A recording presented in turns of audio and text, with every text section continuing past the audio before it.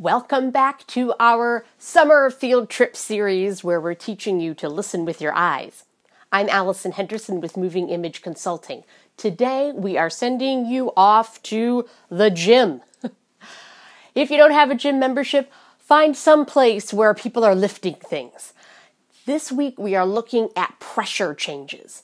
And one place where we see a lot of pressure and lack thereof is at the gym. When you're lifting weights or using pressure to pull things down or to lift things up, you can notice how you see pressure in the body. And that's what we want you to see. And that's a really great place to see it.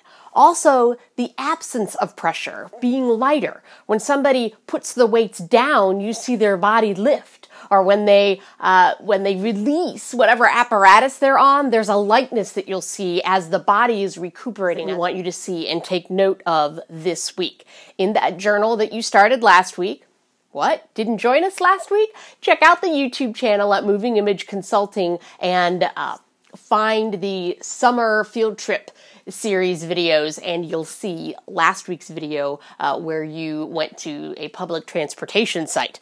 And this week, get to that gym or someplace where they're lifting things. Maybe there's a construction site you can check out a little bit.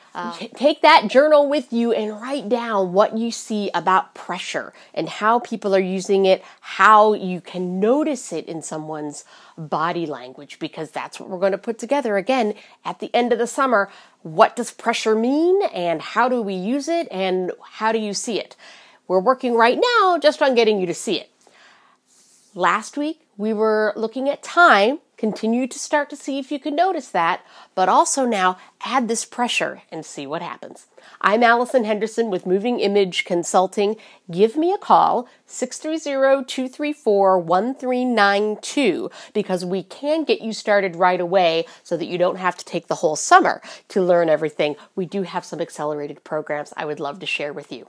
Take care. Get out to the gym this week, and we'll see you soon.